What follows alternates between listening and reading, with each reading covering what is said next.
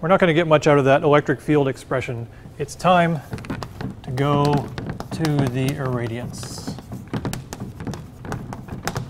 And maybe it'll make sense there. So the reflected irradiance, we know that it's 1/2 epsilon naught c.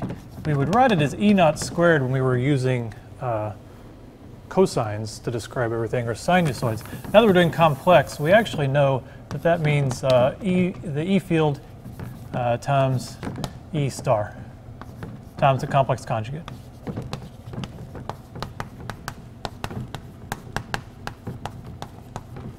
When you're using complex numbers, you want the magnitude. That's how you do it. This is really the magnitude squared. And also before, when I wrote it as E naught, then we needed the cosine squared. I didn't write that part. But anyway, this is what you would write if you're doing it complex. So we say, let's do that then. 1/2 epsilon naught c.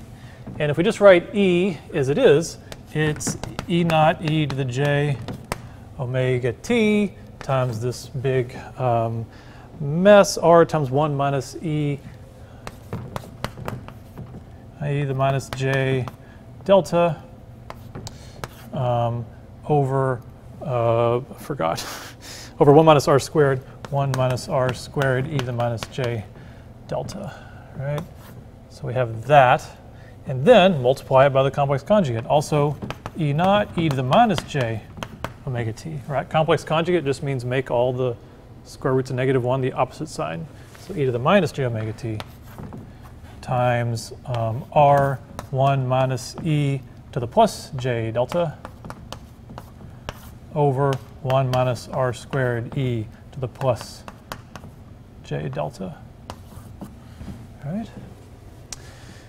All right, so now we multiply these. Well, it's going to help a little bit. You can see this one cancels that one. Those two together make e to the 0, which is 1. We have E naught squared, so we have 1/2 epsilon naught c E naught squared. And now we actually need to multiply these out. And I believe, yes, we are going to do that. So r times r is going to be r squared. And then we are going to go ahead and FOIL out those. That's going to be 1 minus e to the minus j delta minus e to the plus j delta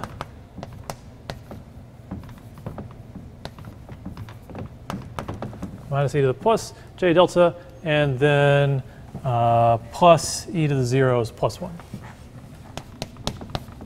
So that's actually, the two ones can give you a 2 if you're so inclined. And then in the bottom, oh, it's just 1. We got to multiply out the bottom as well. 1 minus r squared e to the minus j delta minus r squared e to the plus j delta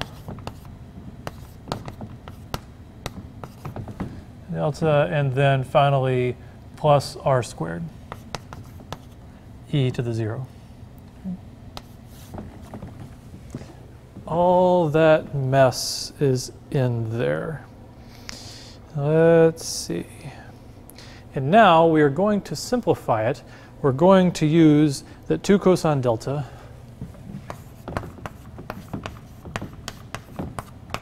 equals e to the j delta plus e to the minus j delta.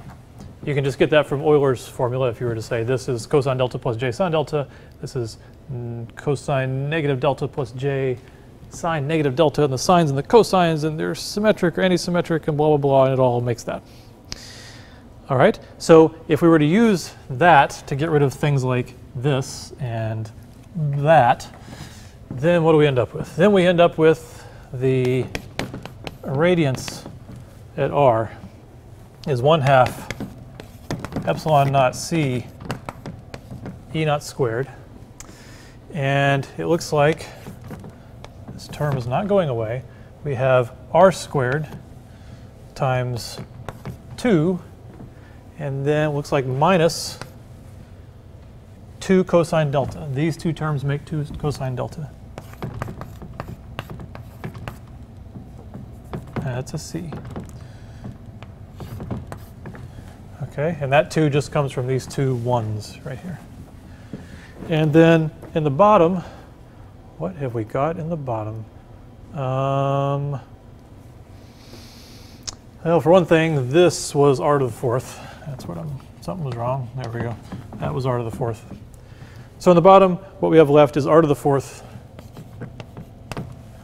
All right.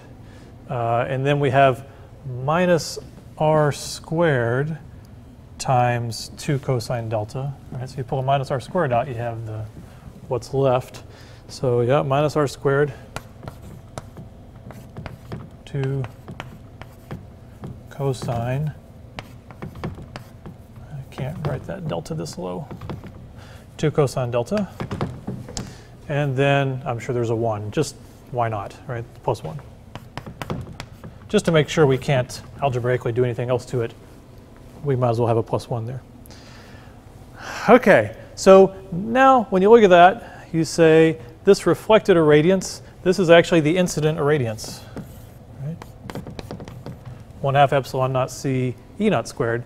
Therefore, this is R, big R, of the film. Right? I don't want to imply it's big R off the front surface. We know big R off the front surface is a little r squared. This is big R, the reflectance of the entire film, considering both the top layers reflecting and the lower layers reflecting. Okay? Let's see. Let's leave it like that for a minute.